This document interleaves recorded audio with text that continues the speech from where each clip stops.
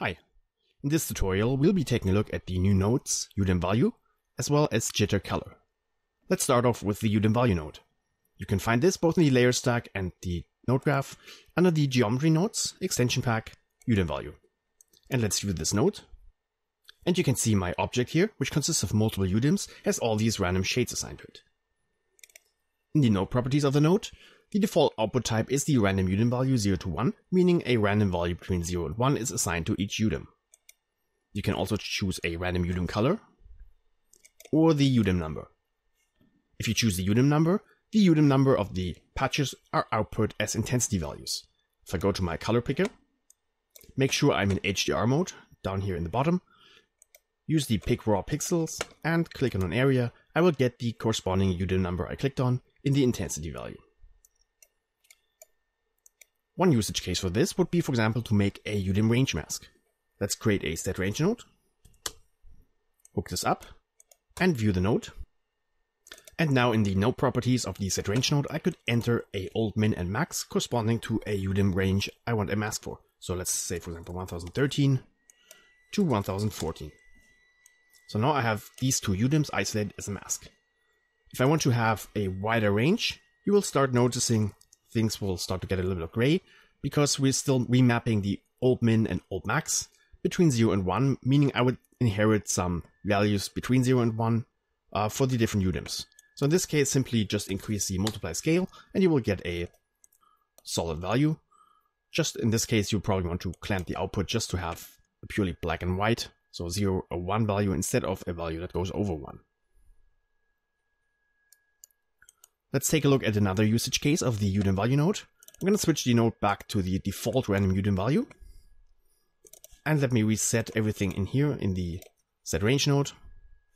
And I'm going to make a cloud extended node, which is one of the extension pack procedurals. Let me plug the set range into the size and view the cloud node. And now I can set a custom size for each UDIM for the cloud node. So for example, let me set this to 0.4 and for example 0.8. So I'll have quite differently sized procedural effects depending on the UDIM.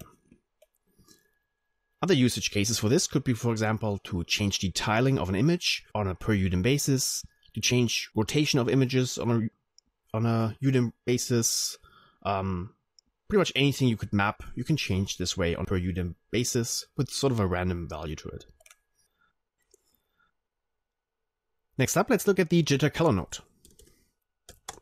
The Jitter Color node is an adjustment layer node. However, other than other adjustment layers inside of Mari, this one really works only if used in the node graph.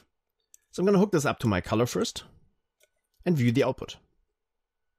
By default, the node will not make any changes to your color, so let's take a look at its node properties. We have all these sliders for saturation, hue, and gain offsets.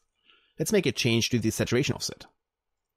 We're getting a very global saturation change, so not really a randomization the way we're after. The reason for this is because we're missing a jitter signal. The jitter signal you have to attach on the node itself here at the bottom. Let's create a cloud node and see what we're getting. With the cloud node attached, we now see a visible effect when we change the hue and gain or the saturation.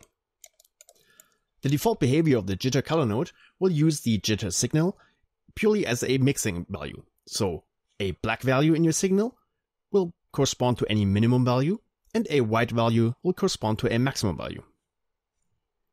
So this is in theory something you could have achieved using a merge node and a couple of HSV nodes. Let's take a look at the use cell noise function in the Jitter node.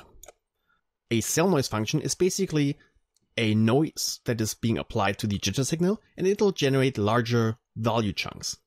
So if I tick this on, in this case, we're probably getting a very weird looking result. Let me scale up the cloud. So you can see all the fine noise from the cloud got removed and got replaced with these weird looking solid color bands.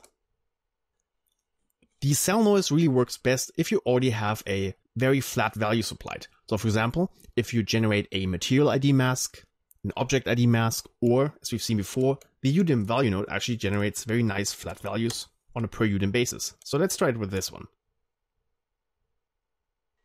So now we have very pronounced changes based on a per UDIM value.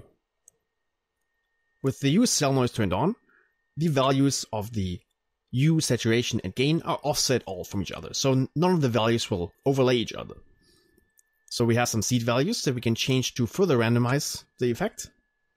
And now let's just reset everything to default and make some very fine changes, because on something like this we don't really need major changes, so just a little bit, just to make it a little bit more random.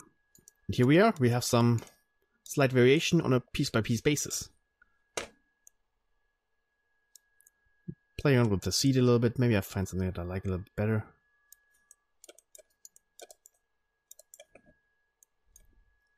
You can always place your cursor inside of one of the input fields, hold down the mouse and just drag the mouse up or down, and you'll have finer control over your slider values.